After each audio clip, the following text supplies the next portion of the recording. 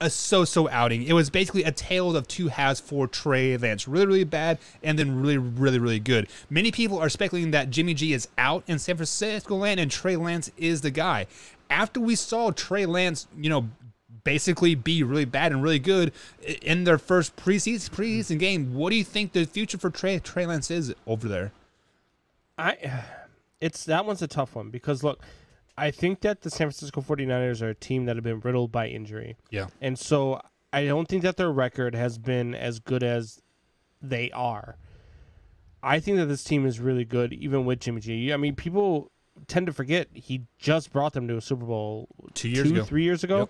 So he was in the Super Bowl, and he had a lead in the Super Bowl. So he's not a horrible quarterback. So if Jimmy G is winning football games, Trey Lance is going to sit all year long. Yeah. If he's not, and because the love fest between Jimmy G and 49ers fans is gone. I mean, they want Trey Lance right now. Right. They want Trey Lance to start week 1. And as soon as he starts making mistakes, they are going to run him out of town. And so it's going to be harder and harder for them to keep Trey Lance off the field. But I think that Jimmy G is going to play well. I think that this team, if they stay healthy, is going to do well. It's going to be a really good division, the NFC West is. And so I don't think he plays at all this year. I think he's going to sit a year, and then they'll trade Jimmy G in the offseason. Trey Lance will be their starter next year. Yeah, see, here's the problem that I see with San Francisco and Jimmy G for one. He signed a 2-year extension that has a no trade clause in it. So basically Jimmy G has to agree to any trade that he wants to do or, simply get cut, which, that's I got to know how all that head cap hit stuff works. I feel if a player isn't on my team, I shouldn't have to pay him, but that's here nor there. I'm sure there's some rules because people would, exploit it, right?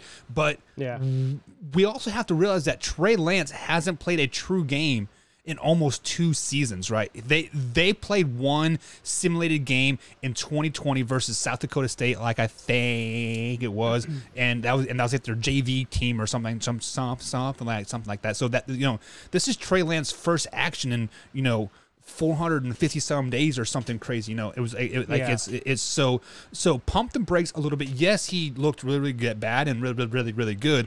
But Combs, I'm agreeing with you 100%. I think this is a Alex Smith, Patrick Mahomes take 2 right here. They brought Trey Lance in to sit a full season. Jimmy G knows this, so Jimmy G is playing for his next contract, whether it be for Washington or the Patriots or whoever, right? So Jimmy G knows he has 1 foot out the door, win, lose, or draw, but this year is his last year, and I do think Trey Lance sits the whole year, no matter what.